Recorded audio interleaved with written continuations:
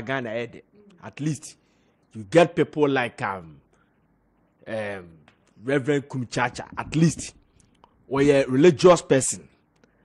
Suffer penny pa by doom nebia, or to be creative and no maybe there's a tension I will krumukrano, na adro. Now also at a party, minim sebia, he's being informed by Andrews Chabosom party now what whom he said. Sad no e bi emu ode anase bi a aboa Chabosom o kwan bebre so e bi o pese o ye bi dia that one I cannot tell because e bi asipen adikoti na akokumase a obi ama no ho so anu ate party odi kemu ni na sori ya no tete party no abrante bi ane efe ne bambata kwabnaji wo ye MPP ni mapa okogina regional secretary yanto abama no ase asisi no no te no ho kote party MPP for friend and then tenase before bid up to 2004 election eno jaye eno mutua ne ka no aboni na e ba sa na obi e pesa de ne bi eti konfo bebre tete party okumase minim se bia de kum sorry de Chabosom ye no and the inform no ne de ye gum na we so say de ye kum yes but I'm telling you say really party na have be popular than Chabosom de say o ko deeper na see. May honestly speaking, Ghana political, okay, political party law that, and say, and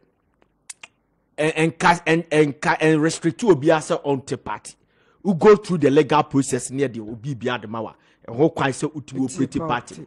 Now, I can't say Bia, and so Bia the quadrum was say, I brought for the buy and Roman Kuyi. Omo makabro for the brofo coat in Shisha. Yes, coat for the Shisha case, yes, it's just yes. I said we can just 2 seconds. This country on Sakiyade Ghanaian dialect and the core parliament. Come therefore core parliament ebia and kenyan therefore obedi blade ebe show who core parliament. Senum therefore Pam tell you about fat say the Ghanaian language. Anna, yede charge your investors. And kebenya more therefore this country than the West here. Because of English language now babe stumbling block. Abeshenko for biswa. Because of you have to learn the English language and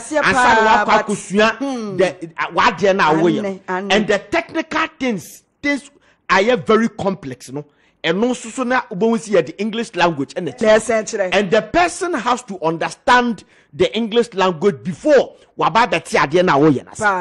nothing and they advanced countries, Korea, China, Germany, and then I said for a day before yesterday, I was saying it on the morning show, say,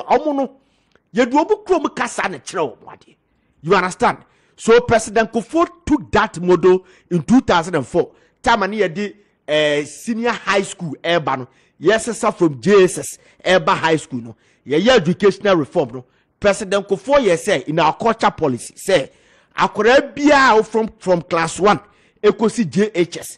I dear be a natural dentist says science, mathematics, any technical skills. You for the padukrom kasan and telling your brother. Because before the that English solvent and the solution and the dilute and what you mean make time maybe exams those days factorization adia ba kwa mantias da and long division yet before chama mantias da be school na mantias until I got my own colleague I'm in the tour what did she kasa and sana made this factorize this is how it is at the point now me make factorization.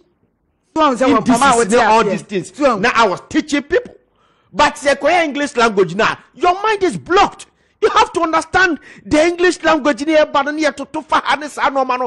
telling you, Korea, Germany for English, but German Parliament and they wouldn't speak it. Korea, Britain for they do almost they speak English, but when you go to Korea, I dare be on better piano.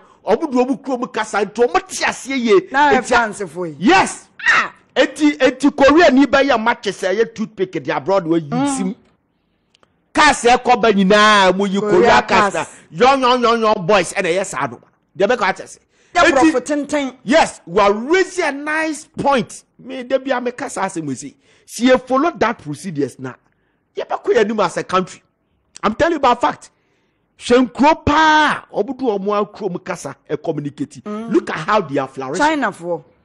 But ye kosua English there so kwete English na say ye wi esa the English na be in no de akyerɛw akwa kyerɛw ade a den obafia ene de asua duo not ho ono so timi nka bi fankyerɛ obi na oka asɛm bi ene de amene na nya adwene o say what jempa body by does not believe in what is going on.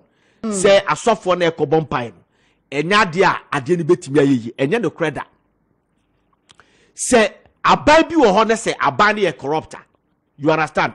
And a normal koye na fi say esu otu corruption ase and ebema normal koye. We can also pray for the government to eradicate the corruption in the government. Okay. So obi person koye corrupt practices or they corruption eba abanimu a we can also pray to stem that. It is possible. Bibia, everything is possible under the sun. Nothing is impossible. With God, nothing is impossible. Now, also on Henekura Kuma, Edalin Sam to say Kosia. Yes. No, Dada Nikobe Bia. Yes. Uko Israel. Uko Israel. From Nananon Pencil, from the days of David. Oma Bompire Israel. Omo borders in Nano near on Kofua Abang Eshadadu Mukogu Honoma. Omo Bompire mad the nation. In 1972, 72 years. Oma ye sadia noa babesi 1972 year from rabbis. Oko Israel Tel Aviv airport they are there. Abang by Israel. Okache sa uncle for say. Ultimate oboka because omo bo mine ka tell you. Omo no near domo to see a vintage points. Borders to pray for the country. Okay. They said that Ghana, it was 42 entry and exit point in this country. Baby, I need the sanko for the BJ. Empire and Quason with Dima or man to swap because of that on your Chomoka. Or mine, yes, a baby ban or Bacasso or more bomb mineka. You almost few honoma, few months, then Japanese, 3 Japanese young men. My border. Jetline France. The France airline. ABC Tel Aviv. 10 p.m., 10:30 p.m. and they start shooting people. They kill the massacre people. Adia neke binti see Israel da. Uko Israel. Who pay the best security in the worldwide? Who Israel asan waba ye friend say US. Jamaica what I say. But it did happen because of that and the whole Israel. They criticize the government, the then government now, or taking that decision, and those people were brought back. Who come Middle Easter? Israel for almost Middle East for na surround but we dare not our day obeko Israel for territory. Jamaica what I say. You dare not so obeko territory, but omu to be bawudiem. So it is possible. Jamaica what I say. Yemfa timusa papa bini efeni Rhys house. But Bompire and in those days in World War, a second World War, and our British troops were captured in Dunkirk. German for Hitler, and also say what capture baby Oma advance duno. The Oma capture about 300,000 British troops. So the then Prime Minister, your friend Winston Churchill, na kaka krebia manaba radio so aba na so che Britain for say said the biggest catastrophe in their army ababedu amamo army sinua yachi wo no ye baba beku omo.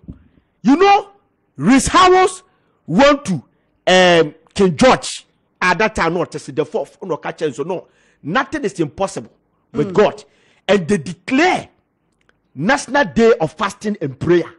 So obia kwa sorry omon paye, and that day you declare National Day and Prayer. They did that. Then Enkraba say the Hitler troops, they have diverted to attack Russia and narrow escape.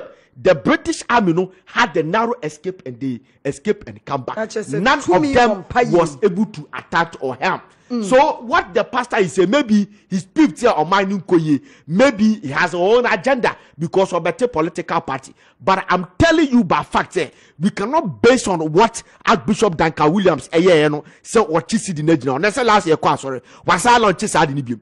Also about Chisi the National. He's praying.